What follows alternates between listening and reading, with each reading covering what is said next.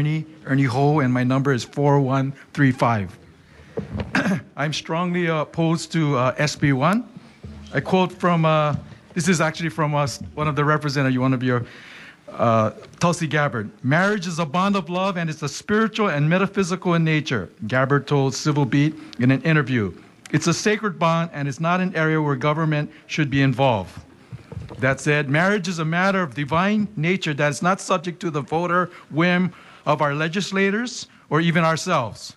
However, since you are determined to legislate on this issue of marriage, as much as you listen to the advocates of SB1 on marriage equality, please give the thousands and thousands of people who are also opposed to SB1. And if you're determined to pass this through, then I beseech you, ask you for the time to spend on this very important bill, please. Having said that, I'm against SB1 because I think at the heart and the core of this issue is the promotion of unrestricted sexual behavior. As one pastor put, there is the boundaries and guidelines and principles that are contained in not just Christianity, but most of the major religions, Buddhism, Hinduism, Judaism, all the major religions have such kind of principles. And let's take away the dignified titles of equality, civil rights, and marriage, those noble titles.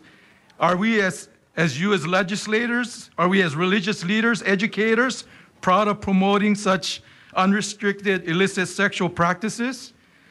I'm using the nice word. Would be proud of leaving a legacy for our descendants that we were instrumental in promoting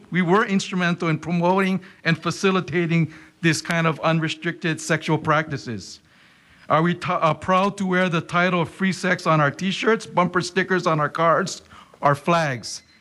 Yeah, maybe many people are, but thank you. I'm addressing, okay, finish. Okay, thank you.